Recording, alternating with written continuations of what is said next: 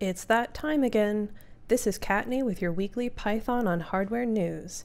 Every week, we put together the Python for Microcontrollers newsletter. It is available through adafruitdaily.com. Head over to sign up and see all of the past and current newsletters, or tune in each week to hear what's going on. This week, Adafruit began the process of removing loaded language from code, documentation, and Adafruit Learn Guides. As our Code of Conduct states, we strive to use welcoming and inclusive language. Whether it is in documentation or in code, the words we use matter. This means we disfavor language that, due to historical and social context, can make community members and potential community members feel unwelcome. The terms master and slave have been replaced with terms like main and secondary, or microcontroller and sensor. The terms blacklist and whitelist have been replaced with deny list and allow list. We will continue to address this until the process is completed as a part of our continued efforts to fight against racism and inequality. For more information and a list of regularly updated resources, visit adafruit.com/blacklivesmatter. The Python Software Foundation stated this month, "The time for silence is long past. The Python Software Foundation stands in solidarity with the Black community. Black Lives Matter." The Python community has a long history of inclusion and support. See the post by the PSF on Twitter. Chrome developer Una Kravitz asked GitHub to follow Google in its move to use the term main instead of master for the default branch in GitHub last week. GitHub CEO Nat Friedman answered promptly on June 12th, revealing that the company was already working on the issue. GitHub lending its backing to this movement effectively ensures the term will be removed across millions of projects. Adafruit is working with the team to open safely as New York City begins to lift COVID-19 restrictions. We continue to follow the same safety protocols we have been since the beginning, and will continue to do so. At this time, regular non-COVID-related orders are shipping, but expect delays as we are still at a limited capacity. As manufacturing was interrupted, some items may be out of stock. Please look to Adafruit resellers to obtain these items more quickly.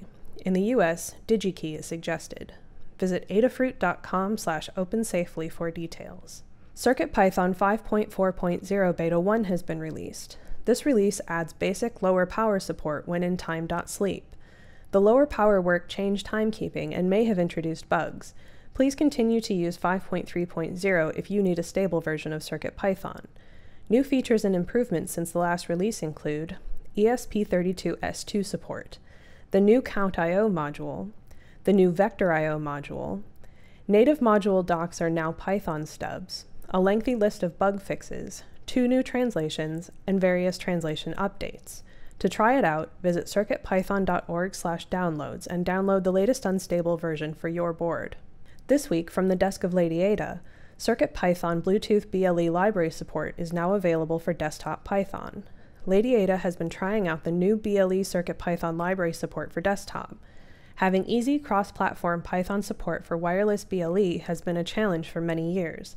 Thanks to Dan Halbert's great work on the CircuitPython BLE.io and Python Bleak library, we now have many Adafruit CircuitPython BLE examples working on desktop Python. Finally, heart rate monitors, byte cadence sensors, thermometers, and more can be connected to Python. More available on the Adafruit YouTube or the Adafruit blog. GeekMom Projects presents a stunning new wearable, a NeoPixel bracelet powered by an Adafruit Gemma M0 using CircuitPython.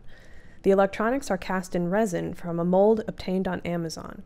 GeekMom Projects writes, "Still experimenting with blending LED colors in semi-translucent resin.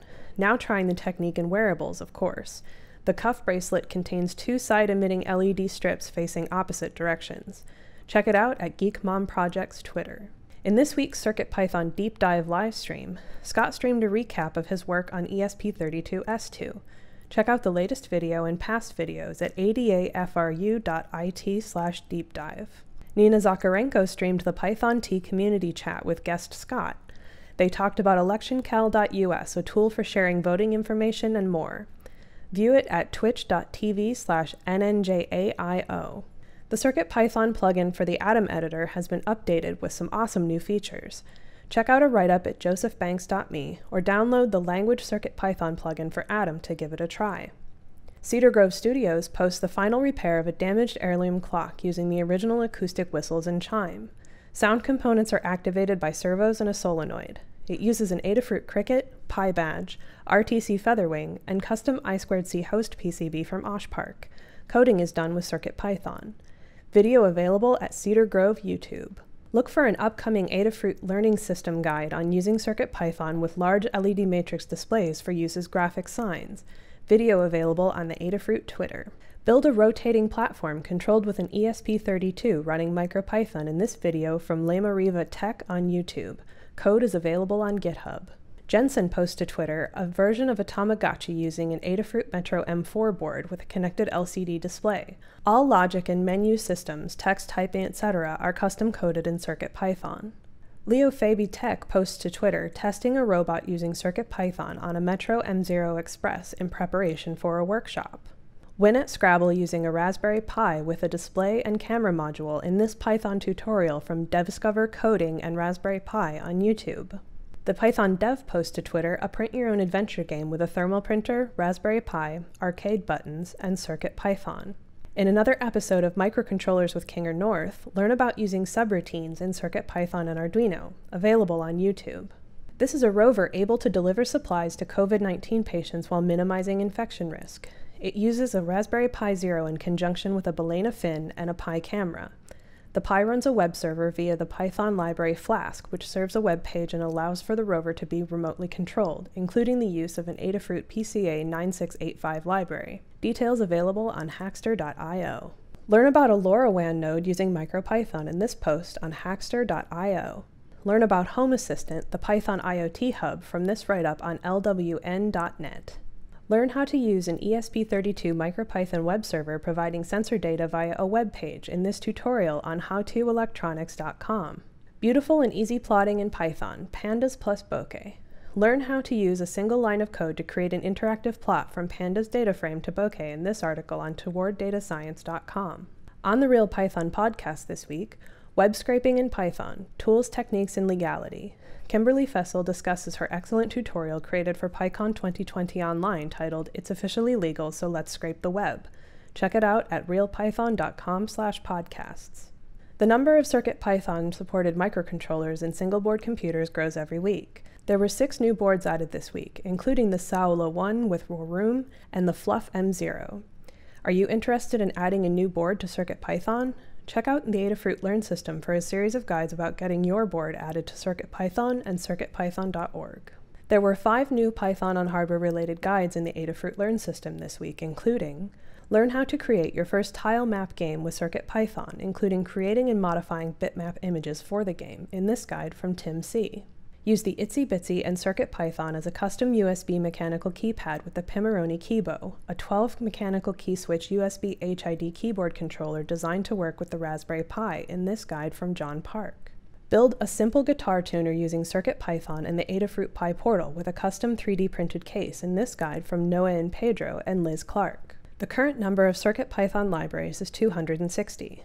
This includes both the Adafruit CircuitPython libraries and the CircuitPython community libraries. There's one new library this week, Adafruit CircuitPython SHTC3. There are also a number of updated libraries. As always, visit circuitpython.org/libraries to download the latest Adafruit CircuitPython bundle. Included in this week's updates from the CircuitPython team, Dan finished the initial version of the Adafruit_Blinka_BLEIO library, which lets you use CircuitPython BLE code on host computers like the rest of the Blinka library.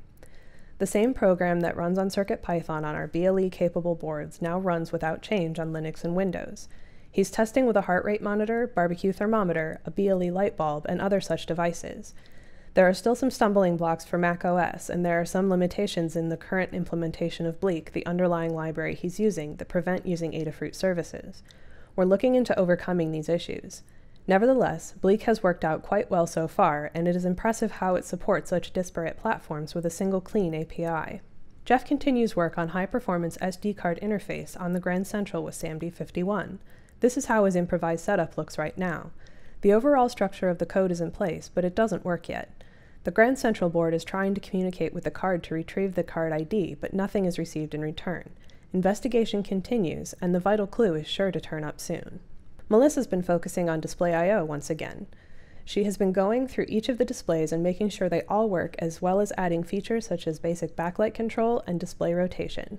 This will be really useful for making use of the displays that are designed specifically for the Raspberry Pi and other boards with similar 40-pin connectors. FlaskCon is a community-driven Flask event being held July 4th and 5th. Flask is a micro-web framework written in Python. Call for papers is currently open. Visit flaskcon.com for more information. EuroPython 2020 this year will be an online conference from July 23rd to 26th. Attending the conference days will require a ticket, and participating in the sprints will be free. Check out ep2020.europython.eu for details. PyCon AU has announced they are holding PyConline AU in August. Check out 2020.pycon.org.au for more information.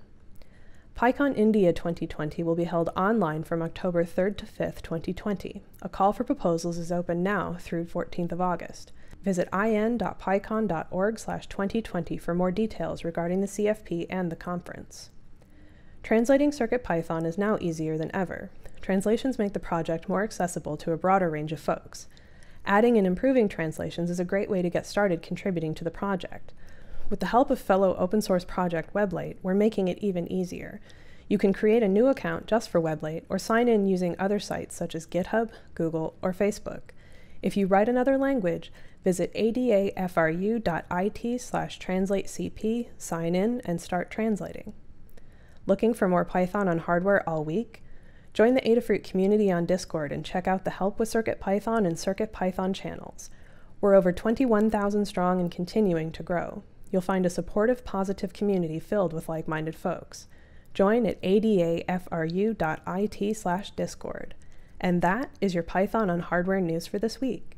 Visit adafruitdaily.com to subscribe to the newsletter or tune in again next week.